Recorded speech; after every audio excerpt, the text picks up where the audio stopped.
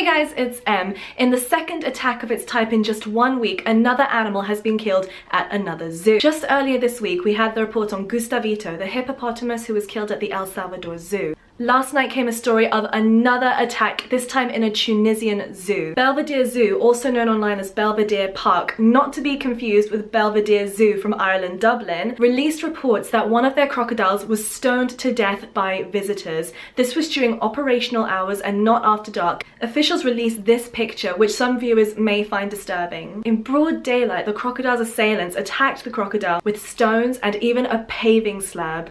The crocodile is said to have suffered brain hemorrhaging and as a result died of its injuries. There has not been an official report as to whether or not anybody has been arrested. Belvedere Park's vet did release this statement. It's terrible. You could not imagine what the animals endure from some visitors. Citizens leave waste and plastic bags. They throw stones at the lions and the hippos. Ennaifer also did say that the zoo does have signs and they do have guards. However, it's not enough during the school holidays. Reviews for Belvedere Park are very mixed. Some reviews state that the animals are in great condition and that the place is wonderful for families and children. Other people were not as impressed and stated that there was animal cruelty at the park. I have reached out to Belvedere Park for a statement, but as of yet I haven't heard anything. Of course, if that changes, I will update you as soon as possible. If you have any questions or comments, please pop them down below. Give me your opinion, let me know what you think on the situation. And as always, please don't forget to subscribe to my channel. It really helps me out and it also gives me a little ego boost too. Thanks so much for watching, guys. I'll see you in another video soon. Bye.